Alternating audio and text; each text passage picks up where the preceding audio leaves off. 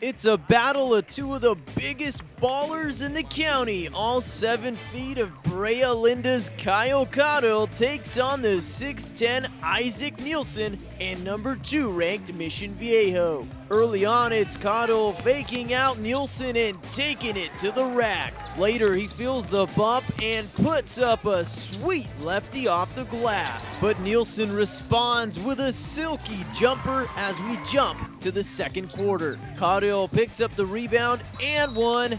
So here comes Nielson as he's there for the putback. Big man going back and forth. Mission leads 26-23 at the half. Little kid's here having some fun, but what is he doing backing up to take 3? The fundamentals have escaped us, people. Back to the game. More big man action. This time Nielson blocks Caudill, but he answers later with a putback. However, the Diablos lead by 10 going into the fourth.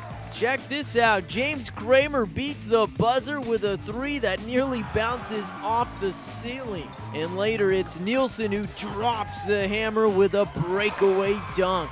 Mission Viejo goes on to win 64-51. He was a big challenge. The weight on him, he was able to like move me around pretty easily.